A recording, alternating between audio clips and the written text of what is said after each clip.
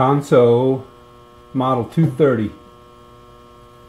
This uses a 16 by 257 needle. There's a plate right here to let you know that. That's handy. This is a automatic lubrication machine. So it has an oil pan in the bottom. There's the oil pump. Also there's some wicks that soak up oil from the oil pan.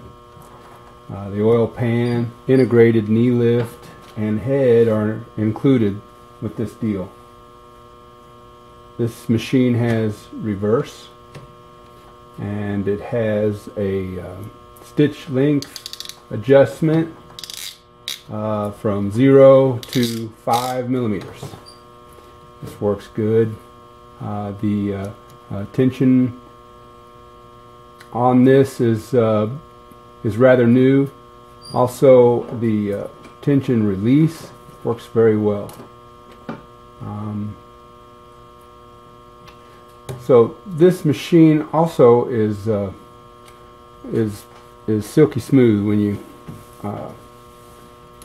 when you just turn it by hand. It's just real easy, real nice. I'll pull it up out of the work. The needle bar is rock solid. There's no flex there. The machine's just real tight. There's no play. Let's see. One thing I wanted to let you know is that this is all gear driven.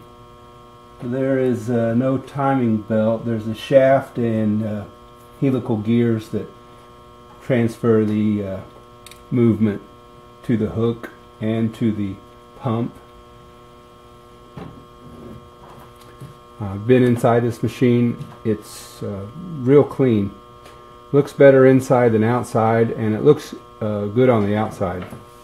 So here you can see that the thread release is easy on that. The bed on this is in real good shape. It's just got a few nicks here and there. Most of the marks on this machine are probably from being in storage in somebody's garage or something.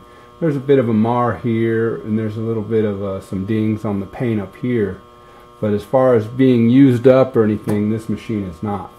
You can typically tell from the beds how much a machine has been sewn on, and this one just hasn't been sewn on much. So there's a lot of life left in this Consew 230. It's made in Japan. I don't know if I said that already. Made in Japan. A lot of people like that. So this is all well adjusted and sewing right in all accounts. So mostly machines like this, you'll sew garments. You can do upholstery with them if you don't have, if you're not doing it every day and you don't have a lot of really thick stuff. You know, I haven't measured this, but that's about a 1/2 inch, so 3/8 actual material thickness is all the thicker you would want to go. And you know, if you got something spongy or anything, you're really going to want to go to a walking foot on that. So anyway, this is a straight sewing garment machine. So having said that, I have just some garment weight material. I've got some pretty thick thread in this. I don't know what I got in there right now. Probably polyester, and it's probably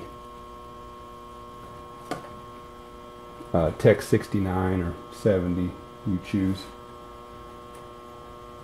So we'll demonstrate it to sew. I've got this on a clutch motor right now, and the machine sews really nice. It's got a lot of control.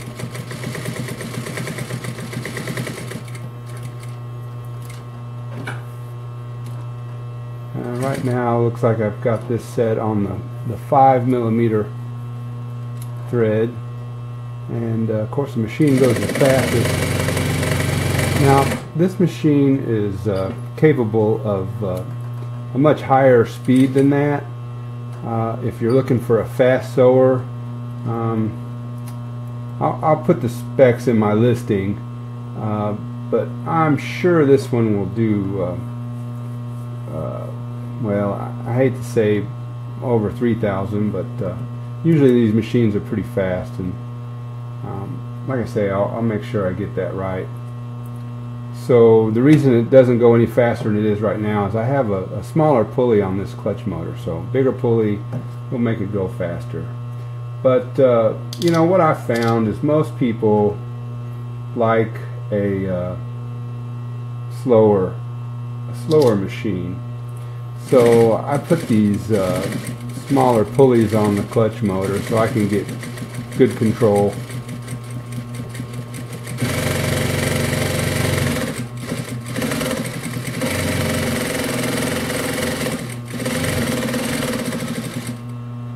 So it looks like I'm pulling my bottom thread up a little bit, so I'm going to loosen that tension up. See if we can get the tension set just right for the demonstration.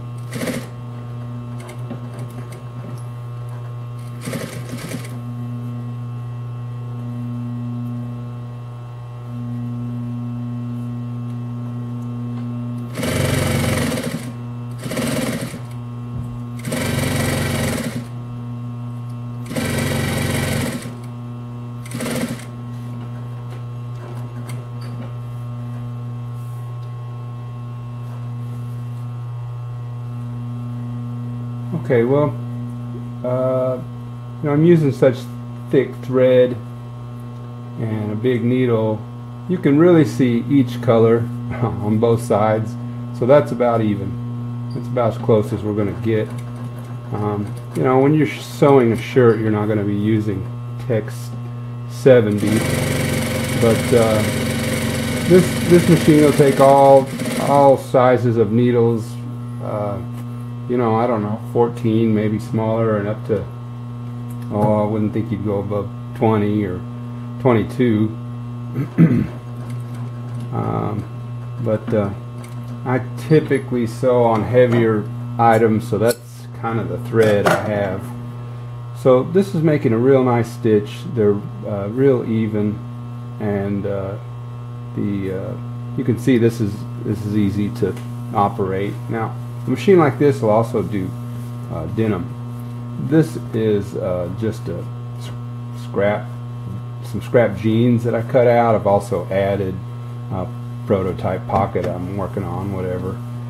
So there's one, and then there'll be 4 here, and there'll be 2 here, and there'll be 3 here. There's all levels, and I'll fold it up a little bit as we go. But if you're interested in doing jeans, of course, if I'm sewing jeans, you can be sure it does them well, and it does.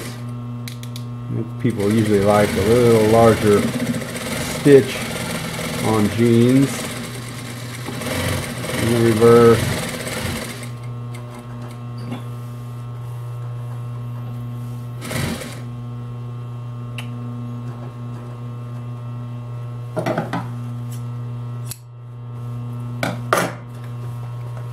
What we'll do is we'll kind of double up on it, so there'll be as many layers as you would ever do on your machine, and this will do more. Basically, I'm halfway up to the foot.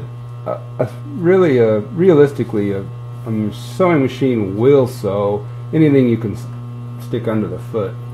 There comes a matter of efficiency and actual real-world application. So you can see, you can do it as slow as you like, and you can do it at high speed as well. Okay, well, live action, we found a misadjustment here. So we'll see what it looks like. Just on maximum stitch length.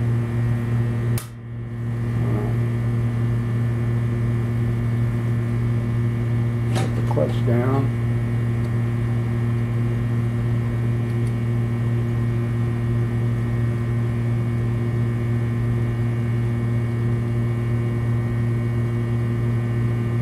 Looks like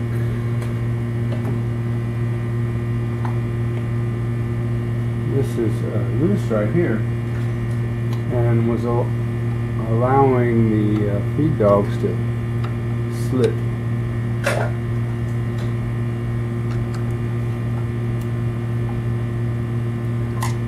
So we'll just tighten these up.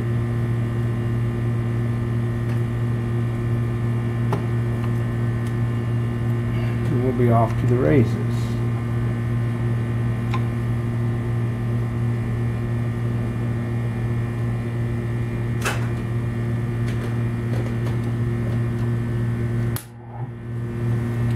Try it without thread since it's a feeding issue. Sure. Oh yeah, I pull it right out of my hand.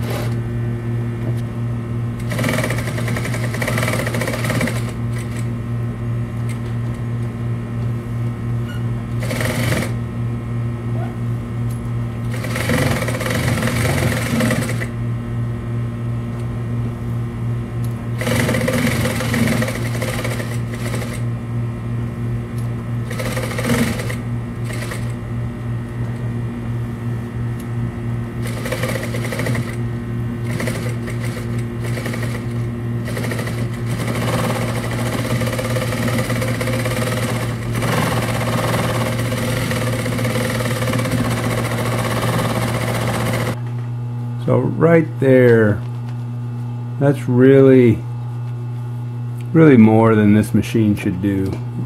If you can just barely get it under there like that, that's too much. But realistically, who's going to sew all of that? So I'm not going to do that. This machine has some nice features when you're threading it that I like. There's a hook here, and then there's a hole at the top of the needle. Some machines will make you thread through there. This one does not. You can just hook them in there, and that makes for a nice, easy threading job.